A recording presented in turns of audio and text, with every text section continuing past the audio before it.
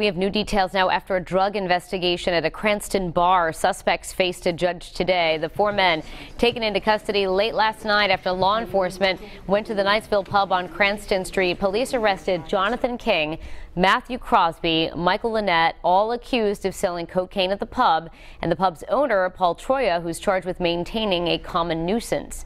Police allege they found a number of drugs and cash as well. Eyewitness News has also learned that more drugs and handguns in connection with this case were also seized from a home in East Providence.